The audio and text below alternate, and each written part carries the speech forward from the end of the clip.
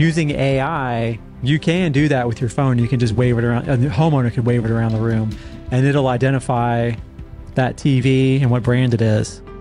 Really? Somehow, and everything it'll be able to identify all your personal property stuff. So it was kind of like a demonstration for if you had like total loss fire or whatever, and you're looking at like a bunch of burned remains of personal property items, it'll still figure out what a lot of those are based on what their basic shape is. Adjuster TV. Only sugar has more sugar. Adjuster TV is brought to you by Adjuster TV Plus. A wise person learns from their mistakes. A wiser person learns from your mistakes. Yeah. So the whole point that we're doing this is so the adjusters out there, whether they're new or experienced, can learn from the dumb things that we did. And so we talk all the time about writing an estimate, settling the claim before you leave the driveway. But if you have Xactimate Mobile, or if you take your computer into a room, how cool would it be when you walk out of that room, your estimate is done for that room? And I did the same thing whenever I had multiple rooms damaged. Now, I didn't do it if I had just a small water stain. I wouldn't take my computer in, but I always took my computer in, sat in the middle of the room, or actually I stood in the middle of the room with my stand, and I wrote my estimate. I dropped it in the line items. Then I would take my pictures because I did the estimate first and then the photos second, just because I knew what the estimate looked like, and then it would tell me what photos I needed to support my estimate. And then you go to the next room, same thing. Next room, same thing. And I'm with you. By the time you're walking out the front door, you pull up the estimate on the computer, show the insured, you go over the numbers with them. Then all you got to do is go to the van, print the estimate, come back in, give them the estimate, any letters that you're supposed to print, then you're done.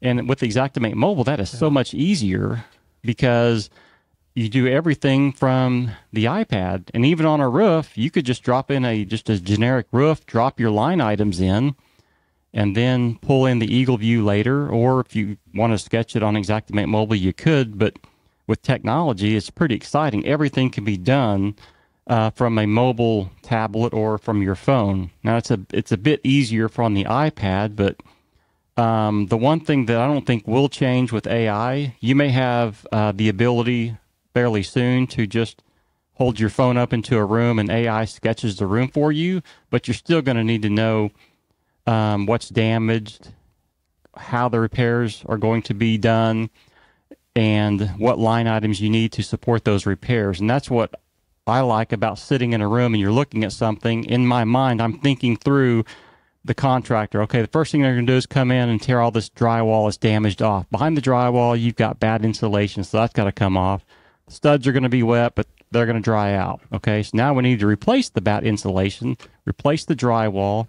Oh, by the way, it looks like it has knockdown texture, so we'll need to feather it in with the rest of the walls. And so you're thinking through the repairs. And so that's what's so exciting about technology, is the ability to do that much quicker. Oh, yeah. A few years ago, I was at the Elevate conference for Xactware, for Xactimate, and they were showing off something. They haven't brought it out yet, so it's not. I think it's something they're still working on. But using AI, you can do that with your phone. You can just wave it around. A homeowner could wave it around the room, and it'll identify that TV and what brand it is. Really? Somehow, and everything it'll be able to identify all your personal property stuff. So it was kind of like a demonstration for if you had like total loss fire or whatever, and you're looking at like a bunch of burned remains of personal property items, it'll still figure out what a lot of those are based on what their basic shape is. I have an app on my phone that I've used to identify grasses and weeds in my yard, and you can get like kind of a bad photo, like even trees, right? Like trees like 30 yards away, and I'm like, well, what kind of tree is that? And I can't tell, it's a fir tree, but I can't really see a whole lot of detail on it. This thing will figure out exactly what it is, and I know that because I'll go over and like take close-ups of like the branch and like the stuff that's on the pine cones or whatever. It's a Douglas fir, right? It's a Douglas fir, and it identifies bugs and like grass. Like what kind of grass is that? Kentucky bluegrass. That's brome. That's, whatever.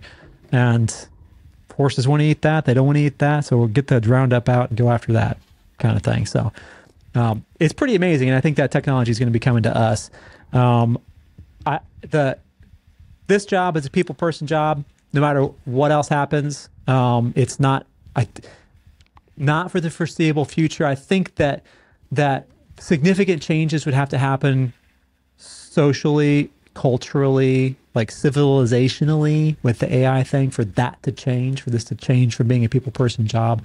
And it just hasn't happened yet. And I know that there's a lot of pressure on the carriers to be able to have claims like just get paid like instantly, right? Let's just get the money out. We don't, we're going to have the claims as part of what the business we have.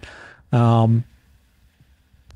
they always run into customer service issues when they try to do a fully automated thing, and they cut out the adjuster and they cut out that sort of personal connection. Coming up on Adjuster TV.